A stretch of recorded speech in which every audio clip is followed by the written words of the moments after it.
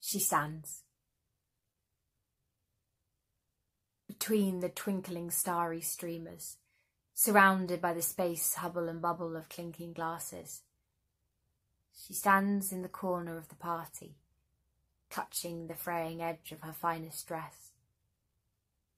She's tired. The mantle of her mind chipped away, exposing the layers of her core. Continental cracks cross her forehead.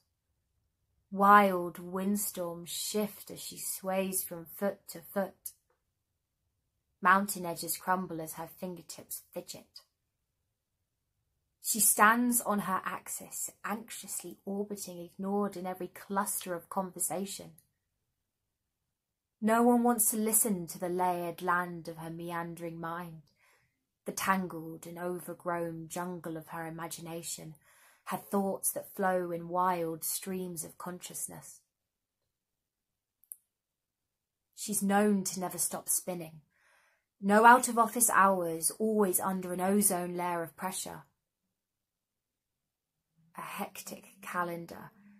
7 continental commitments, a 24-hour operational ecosystem, an email box bursting to the brim of her ocean rim. Her stress levels continue to rise as her coral cheeks wilt white and pale.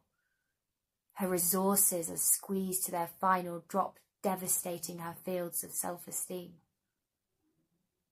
Her tectonic shifts are getting more out of control. When she cries, her tears flow hard and fast, soaking farmlands and coastal paths in her grief. In her anger, her shouts tornado through the sky, destructive whirling winds destroying all in her path. She's been hurt and she's still hurting. Past relationships turned toxic waste as they pumped her dry of her natural smile, leaving her barren and drained.